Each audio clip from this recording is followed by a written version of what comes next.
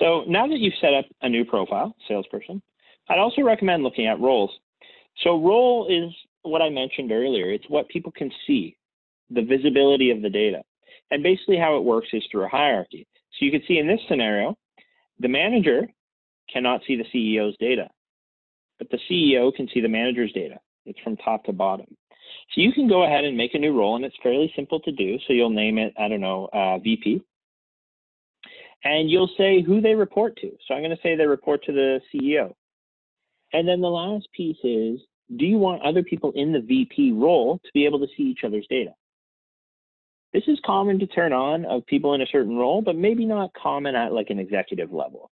Typically, we do see this if it's a salesperson or something like that, where basically anyone who's a salesperson can see everyone's data. Now, their manager's data, they cannot. So I'll hit save. So you can see how this kind of works. Now, for example, if you wanted to make just a sales manager, I would go ahead and hit new, and I'd go sales manager. And then I'd say they report to the VP.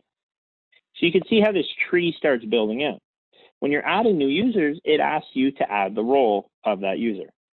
So just make sure when you are adding the users to make these roles ahead of time, and then further customize it for your liking.